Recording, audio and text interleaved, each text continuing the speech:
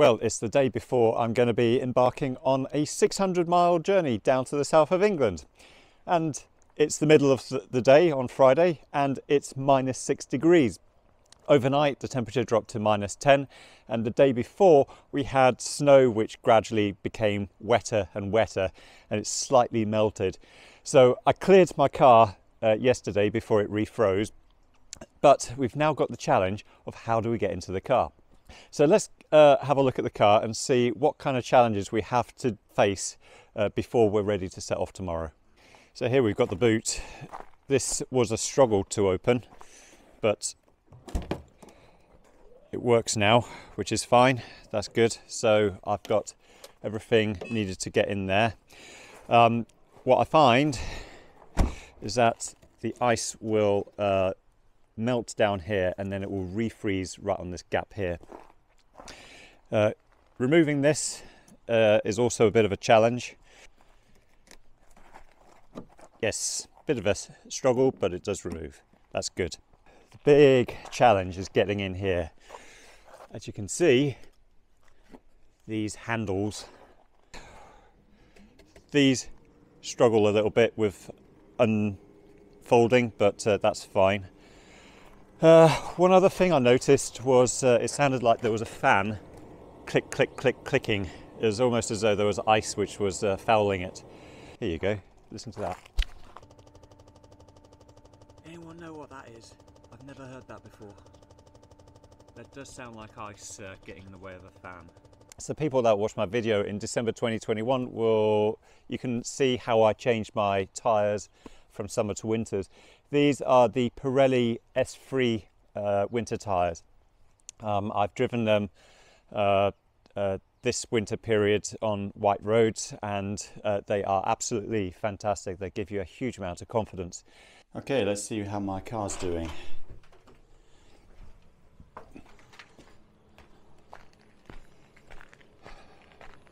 Well, it's defrosting nicely, but we still have the headlights to do.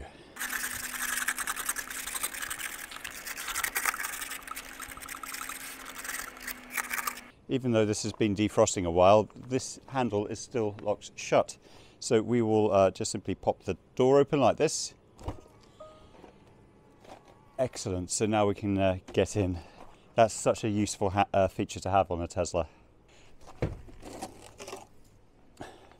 So now we'll get this in, because I can't open the rear door. If I struggle to open the driver's door,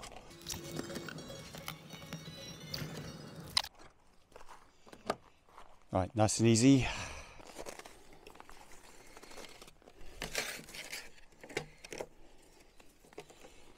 Oh, well, the cable is sort of defrosted. It's been pulling 7 kilowatts. Pre-warming the car, so it pulls 7 kilowatts to charge up the battery, but it also pulls 7 kilowatts to pre-warm the car. So it's definitely using the most of shore power. But now it is just after 4:30, so it's the end of the cheap electricity period. Okay, let's get out of here.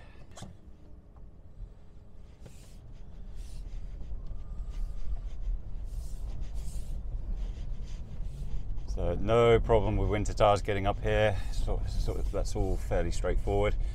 This is probably the hardest place for the whitest roads, and it has no trouble at all getting out of here.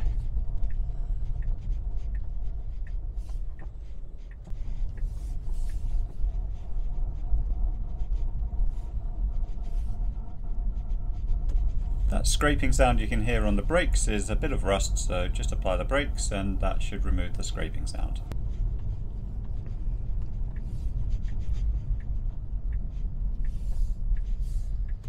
Let's just test the windscreen wipers. Okay, they're clear, that's good. As long as they're not frozen, that's the most important thing. So what have we got? We are predicting 45% charge at Perth Supercharger. The journey down to Perth was trouble-free with no snow or ice on the roads. This is a testament to the great work that the gritters on Transport Scotland network have done, And overall, the temperatures after leaving my house rose up to about freezing point by the time we got to Aberdeen, and the temperatures all the way down the A90 and onwards to Perth were about +1, rising up to +2 degrees by the time we got to Broxton roundabout. The efficiency of the journey was about 385 watt-hours per mile for this initial leg of the journey. And we ended up with a state of charge of 37% by the time we got to Broxton roundabout. Well, here we are coming up to the Perth-Broxton roundabout. So we'll see what the local roads are like. There doesn't seem to be too much snow. I do know they had a lot of snow around Glasgow, Stirling, the Central Belt. Some of the snow came this way, but not too much by the looks of things. The roads are very black. The question is the park and ride going to be clear of ice and snow? That's the interesting one. Okay, so far so good. So let's just turn left. Park and ride should be okay because they've got scheduled buses coming in. But of course, looks like the parking spaces themselves are another matter. Let's see, turn right here.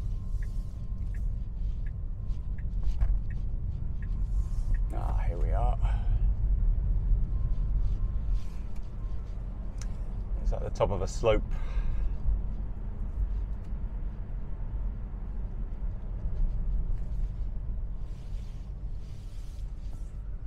Right, I've got plenty of choice, just the way I like it.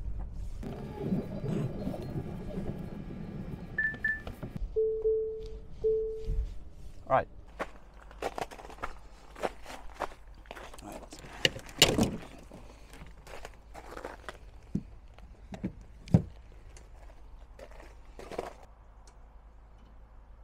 And it's charging. Excellent.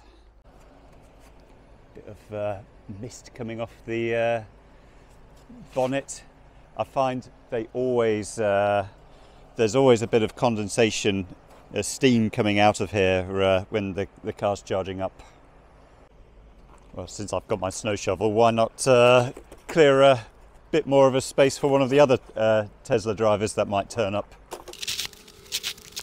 Now, something which has occurred to me is that we've got this fenced off area here in the car park. When I was here last time in April, this was just ordinary parking. I'm just speculating, is this going to be another row of supercharger stalls? I wonder. Or is it going to be a row of other stalls for other charging companies? Very interesting. This is an ideal location for charging.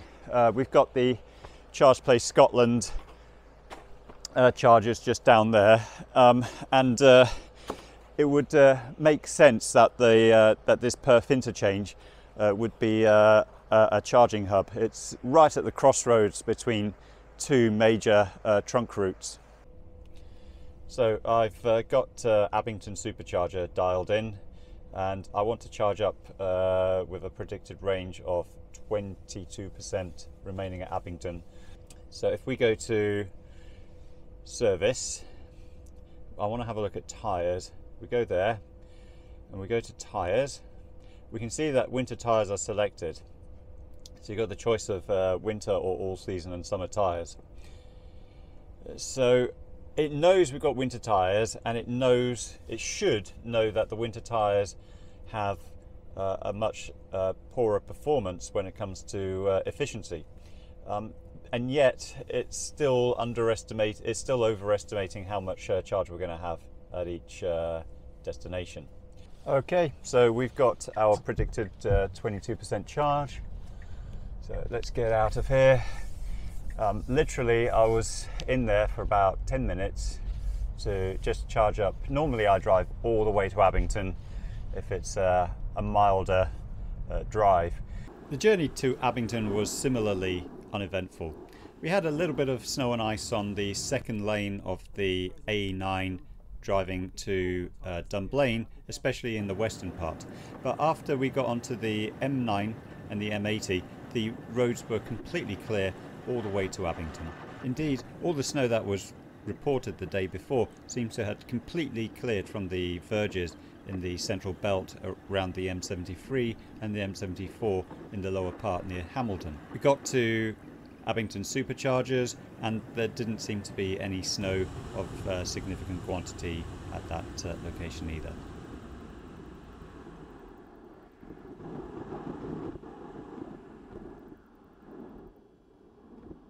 So here we are at Abington services, heading for the supercharger, and as hoped we've got free run of everything.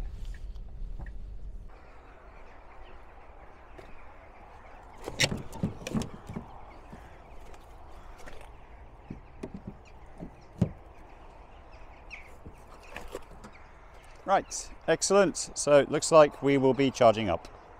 So one question to ask is, why bother doing this 600-mile challenge video all over again? And I think the best answer to that question is, what's changed? Well, here I am in Abington services, and we have got a bank of 12 new chargers which are being installed. They're not yet in commission. This is a brand called Applegreen, which I've never heard of before. I've heard of GridServe, and I'm not too sure how fast these chargers are going to be. Hopefully they're going to be super fast chargers, 350 kilowatts. That would be really nice if they are. If they're just rapid chargers, I don't think that's going to be particularly adequate. But the question is, what's changed in general for my journey south to West Sussex? Now, in terms of superchargers, almost nothing. In Scotland, the only thing that's happened is an extension of the Edinburgh supercharger stalls. We've got 16 stalls instead of 8 stalls, but I never use those. On my particular route, the only additional superchargers that we've got are at Heathrow Airport, and there's some new ones coming along in Guildford and in Dorking very soon. We've got some superchargers in Oxford, but that's quite a long way off the route. We've got superchargers in Manchester, but again, that's a long way off the route. On the actual route, almost nothing. But in terms of other brands, here's some good news. In Hamilton, which I've just driven past, we have got a brand called Fastned, and they will offer 350 kilowatt chargers, but we can't use 350 kilowatts on a Tesla. You need an 800 volt DC architecture for that. Teslas only have 400 volts at the moment. Northbound at Burton and Kendal, we've got GridServe chargers at, again, 350 kilowatts. Now, they should be charging up at 175 kilowatts on a 400 volt architecture. So there's some good news. The Abington services over here, the Abington superchargers, they quickly fill up, and they're one of the slower ones. These are 120 kilowatts, which I'm not too impressed with. And the speed drops in half when you actually have someone parking up next to you. But today, so far, no problems. Okay, let's head on to T-Bay services. So we have got a 20% predicted state of charge for T-Bay services. When it came to Abington, it was 22% predicted state of charge when we were at Perth, and it ended up being 17%. So there's no point charging up any more than necessary, because if you charge up more than necessary, you end up with slower charging speeds.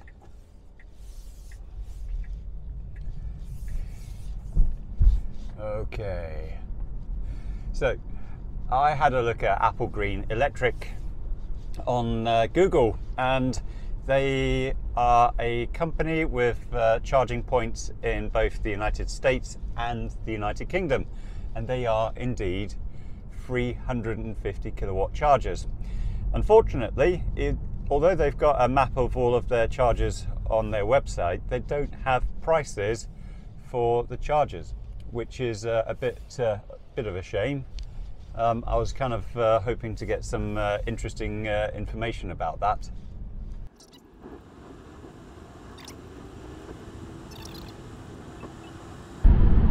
Well, now we're in England. Let's have a look, see how many spare stalls there are at T-Bay services. If I do that, 7 stalls left. That's perfectly fine.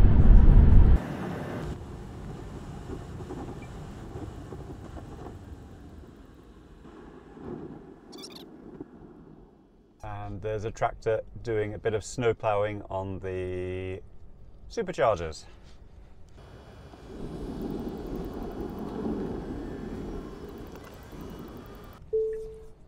And here we are.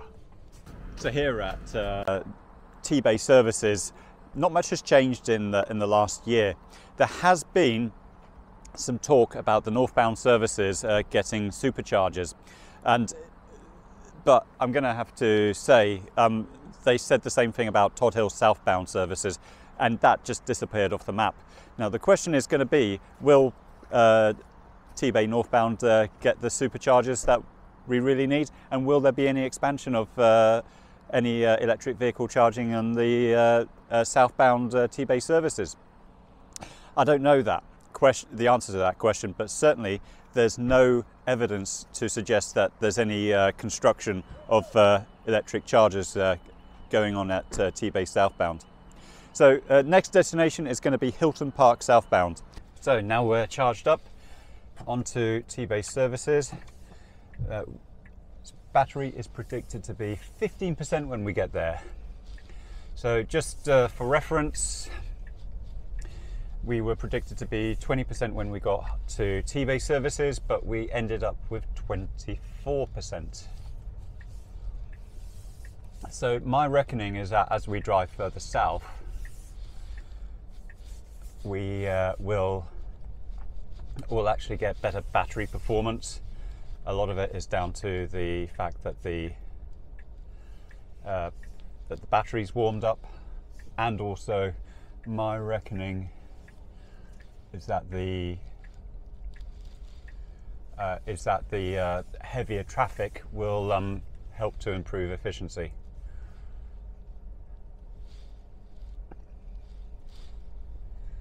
So it's definitely a little bit slippery around T-Bay services, that's for certain.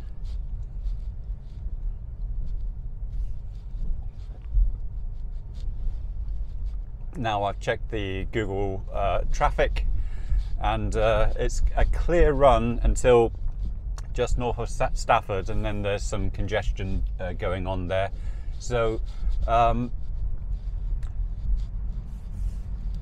of the things that I no longer have on my Tesla, I don't have the traffic illustrations. You have to pay £10 a month to get your Google traffic illustrations on this map, and I thought to myself, I'm not paying £10 a month to get that. I don't use the traffic feature all that often, and I've never used the satellite map function either, and having internet connectivity isn't a big deal for me. You know, I use this car for driving. I don't use it for browsing the internet.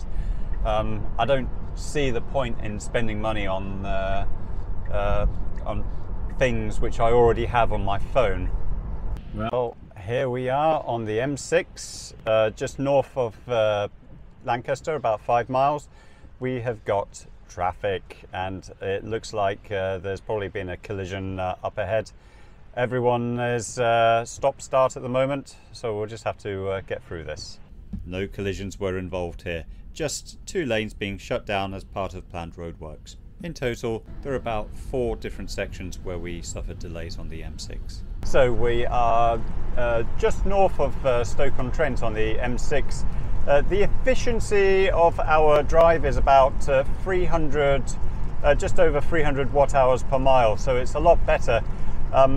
We've got fairly heavy traffic, but it is free-flowing. Now, one thing I want to talk about is the software updates. the autopilot will override the windscreen wiper settings. If I press the button here and try and turn the windscreen wipers to something which is, oh, that works. What I find is that it forces the windscreen wipers to auto when you put the cruise control or autopilot on. As you can see, it's rather dismal in terms of the wiping interval. But I just discovered, yes, you can set another speed if you want. What I find is that when we're on a dry bit of road, you get lots of dirt which starts building up, and then it starts to wipe, and then of course the more obscured the camera becomes, the harder it tries to wipe it, and it's just spreading dirt all over the camera, and eventually it just bails out and disconnects from the autopilot, which is rather unsatisfactory. I think they need to figure out how to know when it's actually just simply spreading dirt across the camera. So here we are, Newcastle under Lyme in heavy traffic. Now, one of the things we've got here are variable speed limits. Previously, the autopilot would not recognize the speed limits on motorways. It always assumed 70 miles an hour. But the software update now shows 40 miles an hour, which is consistent with the signs on the overhead gantries. So I'm a lot happier with that, because it means I can just leave it in cruise control and be satisfied that the cruise control will adjust the speed automatically. Well, here I am, Hilton Park Services. Been here before, and because I've got somebody parked next to me, we're charging up at half speed, which is a bit of a pain, but at the same time, yes, there are spaces which are now free, but I just think to myself, can I really be bothered to change my parking space for the sake of that? I'm not going to be charging up for that long. Another 25% and I'll be good to go. I've been here before, and nothing much has changed in this service station. That there aren't any hints of any new electric chargers anywhere at all, and I'm really hoping that in the near future we're going to see a lot more chargers. I'd like to see some more of the other brands as well, such as GridServe. They are expanding quite quickly, but the question is whether they're expanding quickly enough to deal with demand. Here you can say, by definition, I drove up and I charged up without having to queue. So I guess there is sufficient supply at the moment, in theory. But it's been quite a mucky drive down the M6, that's for sure. So lots of salt on the roads today, and what I find is that on every single Model 3 that I can see in here, you get lots of muck just appearing on the trailing edge of the passenger door. If we open up here, again, in the sills, you just get muck building up. They don't have this is an aftermarket seal I put on, but as you can see, it doesn't really work. It doesn't really work.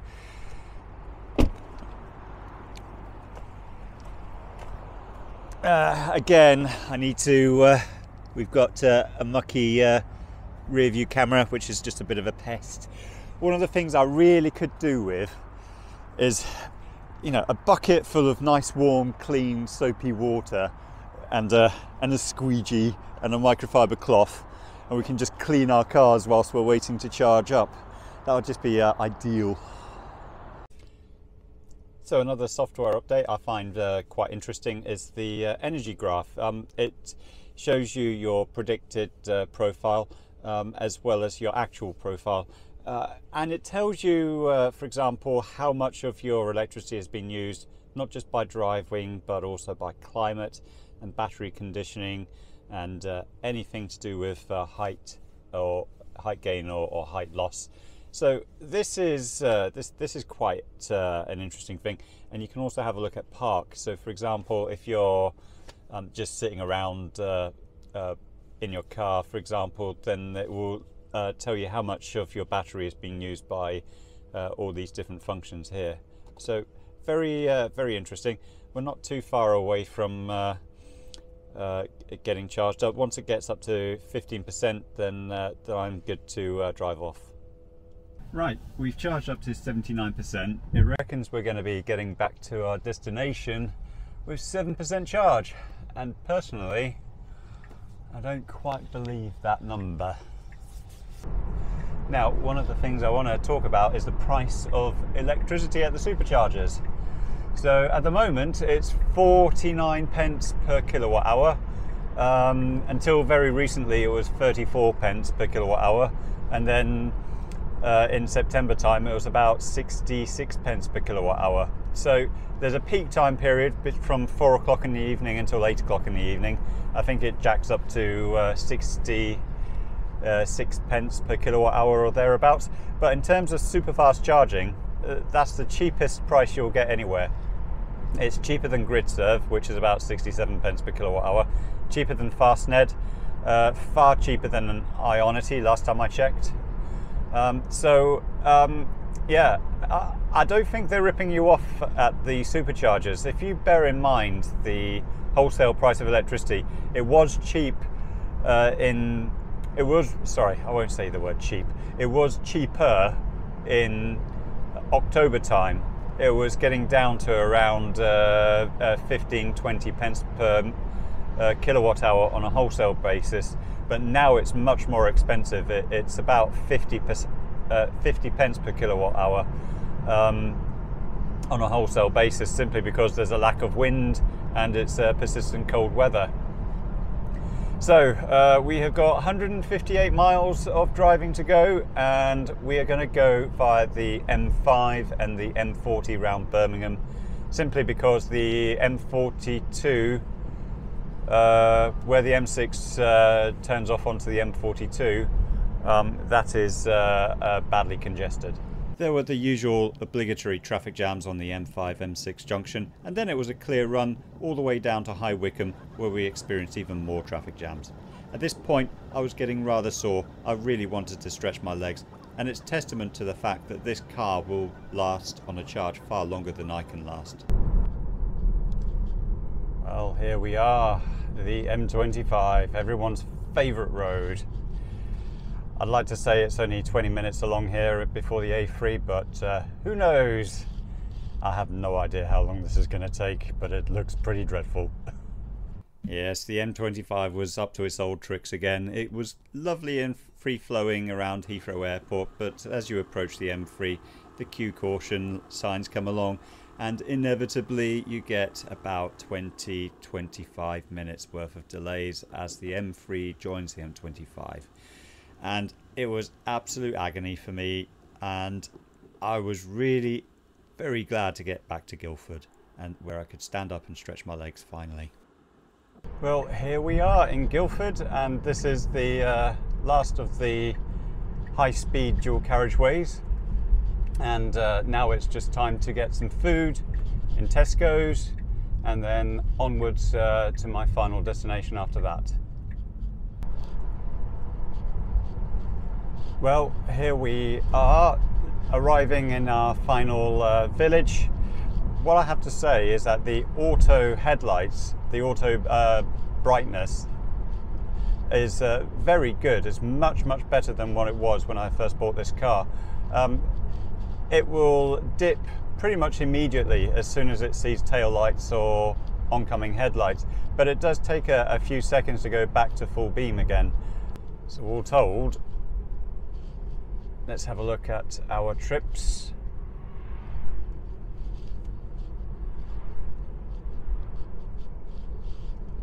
So since Hilton Park Services, we've done 256 watt hours per mile. So that really reflects the fact that we're in heavy traffic, and it's been a milder day. The state of charge now is 18%, so it was predicted to be 7%. So it grossly underestimated the state of charge in this particular instance. And I think it goes to show that a lot of the predictions are based on what it thinks the prevailing temperature is and how that extrapolates to the final destination. So it was very optimistic when I first left my house, when it was -5, but now it's very pessimistic. but overall, for the journey since Aberdeenshire, we've achieved 325 watt hours per mile. So that's fair to middling, I'd say. I'd say that's a good mileage in temperatures of about -2, but it's very poor on summer tyres in the middle of summer, of course.